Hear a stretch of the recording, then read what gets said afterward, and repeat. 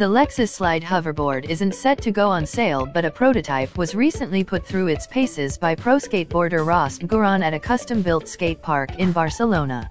It's an amusing coincidence that, while Back to the Future featured technology called a flux capacitor, the slide relies on something called flux pinning, as well as a principle called the Meissner effect. And this all works because of something called superconduction. A superconductor is a material cooled to a very low critical temperature that, when you run a current through it, experiences no electrical resistance. The Slide Hoverboard contains a series of metal alloy superconducting blocks cooled to -197°C by reservoirs of liquid nitrogen. The track below contains 3 magnets that induce a current in the blocks, causing the Meissner effect to take hold and expel the magnetic field back towards the track in a mirror image.